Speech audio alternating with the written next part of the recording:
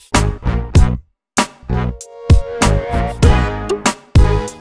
everyone, welcome to another episode. In this short video, I'm just going to be doing a little tip on how to clean off your depth finder screen.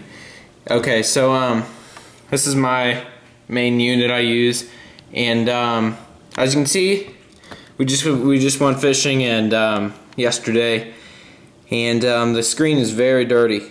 It's got a lot of water spots on it, smudges, and you know, this isn't even that bad. When it gets wavy out there, or whatever, when you get a lot of water on the screen, say it's raining, and especially dirty water, you can get this these minerals on the water very dirty on your screen. It'll be hard to see fish when it's, you know, sunny out. You get a bad glare, and it can actually hurt your screen. So, and a lot of people just say, oh, you just take a towel, some Windex or whatever you want to clean it with, and just wipe it off. But you can actually scratch your screen. I did it with my old cheaper unit. You can actually scratch the screen because those minerals are pretty hard on these really, you know, delicate screens, and these units can get pretty expensive. So today I'm just going to show you an easy way.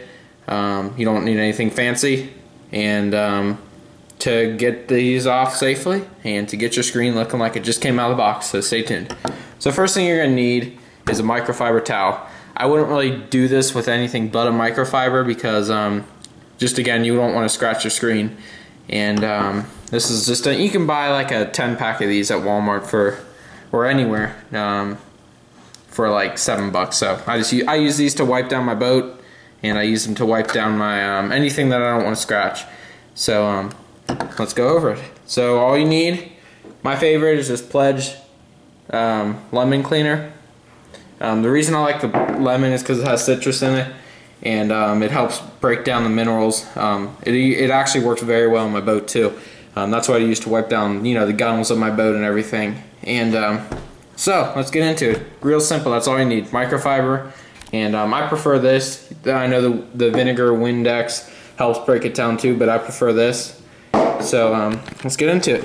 So all you really want to do is just coat the whole screen, not too much, just a little bit, so that there's basically the spray on the whole screen.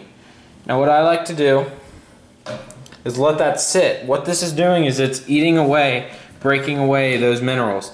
So I just let it sit on there for about a minute.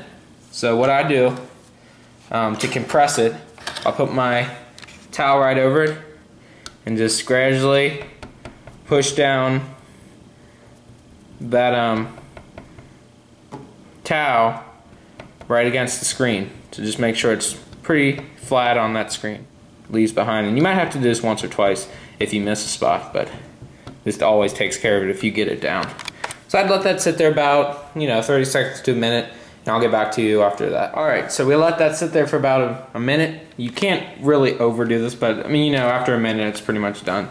So then take it off. What you're going to see is just, you know, that. Now I'm going to wipe this off and show you how it looks. Okay, so as you can see, this unit is spotless. It's a great way to clean the unit off. Really no risk of hurting anything, and it's just really easy. You don't really even have to scrub. Just let it sit on there for, like I said, about 30 seconds to a minute, depending how bad it is. And normally on the first try, if you cover the screen real good, it takes it all off. And this was the first try. And then I'm just basically just wipe off the excess. You don't even have to scrub it. Just you're letting the detergent do what it's meant to do.